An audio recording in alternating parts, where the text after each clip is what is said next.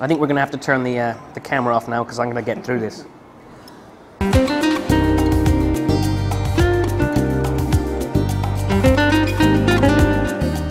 Toro and Ko opened up late last year to much fanfare.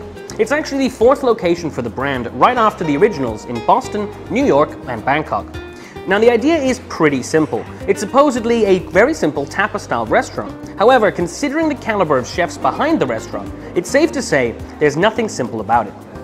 The food at Toro and Ko comes courtesy of celebrity chef duo Ken Oringer and Jamie Bissonnette. Both have won a slew of awards in the US and are now spreading their brand of Barcelona-style food around the world.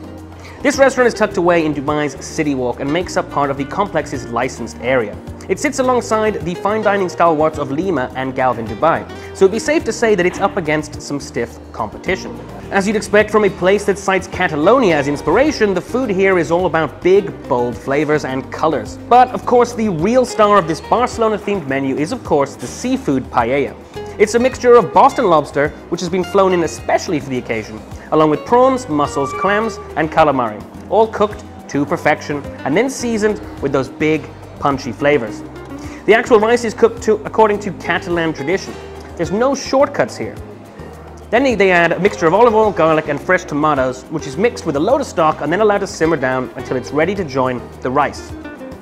But enough talk, let's try it out.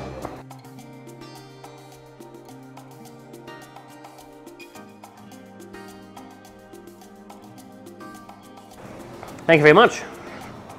So this is it, the seafood paella. It looks amazing. Let's dig in, shall we? Ooh. It's really hot, but you can definitely tell this has been cooked for a really long amount of time. And I've been told you're supposed to kind of scrape it to really get the flavor. I mean, the amount of seafood is pretty epic. I'm gonna have another one of these. Considering how fresh everything is on this, I can understand why this would be Toro and Ko's signature dish. I really can. I think we're gonna have to turn the camera off now because I'm gonna get through this.